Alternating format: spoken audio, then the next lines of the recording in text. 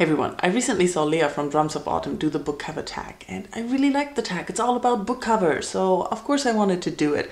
The tag was created by Amy and Laura. I'll leave links to both videos in the comments and let's get started on the tag.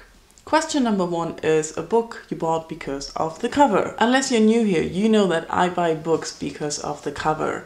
And I cannot resist. It's very difficult to say that I bought one book because of the cover, because there are so many that I bought because of the cover. I don't know where to stop. There are so many. All these books were bought because of the cover. One thing or another on the cover appealed to me. That's why I had to just get them. And I don't know, so many books that were all bought because of the cover. Come on, you didn't expect me to manage to not show you this one. For a favorite book cover series, I'm going to go with the Discworld series because I really enjoy how these covers are done and how they're flashy and you can find a lot of things in them. Most of them are designed by Josh Kirby or Paul Kidby. A cover design change that annoyed me, I think I've showed you before my Artemis Fowl Mishap series collection. I mean, seriously, why did anyone do that to me? A book where you prefer the cover design from a different country is kind of hard because I mainly read English books, but I don't really pay attention if it's the American cover or the British cover. It often depends on where I buy them and what cover I get. And since I choose by the cover, I really don't know if it's the American or the British one.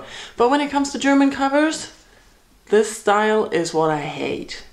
There cannot be any worse covers than the Diogenes covers. They are all like this, white with this. Ugh.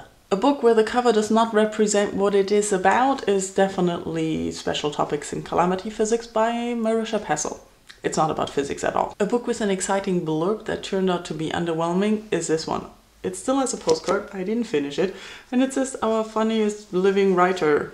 It's not funny. So underwhelming. A book picked because of an interesting title. I do have some, and sometimes that works out, and sometimes it just doesn't.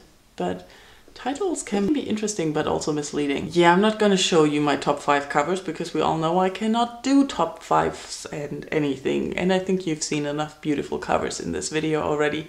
Thank you all for watching. If you love covers and you buy books by the covers, you are tagged, and let me know your favorite cover in the comments.